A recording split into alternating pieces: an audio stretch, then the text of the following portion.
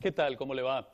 En el Índice de Rendimiento Medioambiental Internacional, que mide la calidad del agua, del aire, las emisiones de gases de efecto invernadero y los efectos del medio ambiente en la salud de la población, nos arroja cuáles son los países más limpios en el mundo. Y ya usted se imaginará que entre los mejores hay muchos europeos. Islandia es el país más limpio de todo el mundo. Cuenta con una gran reserva de agua limpia, el número de zonas naturales protegidas, la posesión de un buen sistema de salud nacional y una cantidad de potencia geotérmica normalmente limpia. Suiza está en segundo lugar, Costa Rica está en el tercero, posee grandes extensiones naturales, cuenta con densos bosques, abundante agua y vida silvestre.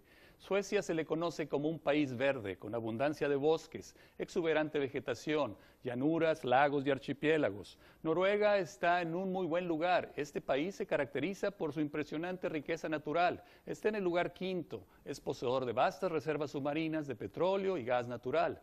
Otros países que están en los primeros lugares son Francia, el cual, debido a su alta calidad en el aire y en el agua, además por su ordenación pesquera. Austria también está entre los 10 primeros lugares. Cuba está en el lugar 9 y es considerado entre los más limpios porque posee los niveles más altos de salud pública, lo cual significaría casi acceso universal a servicios de saneamiento y agua potable. Y en 10º lugar está Colombia, entre los privilegiados lugares de las naciones más limpias. ¿Y México?